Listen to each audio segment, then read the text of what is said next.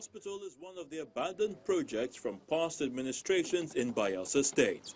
However, respite is now coming the way of the indigents as the state government is set to rebuild the hospital, which is said to have a 500-bed capacity. The 350-bed hospital, they say 500 bed, 350 bed it was restructured to be.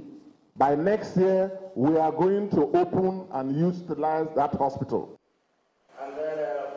The governor of the state, Dickson, also reiterated his commitment on improving electricity and infrastructure. A number of communities we are electrifying, jobs are going on, sometimes not with the speed that we would want because of funding constraints. If the assurances given by the Bayelsa state governor is anything to go by, then the indigents of the state can rest assured of better days ahead.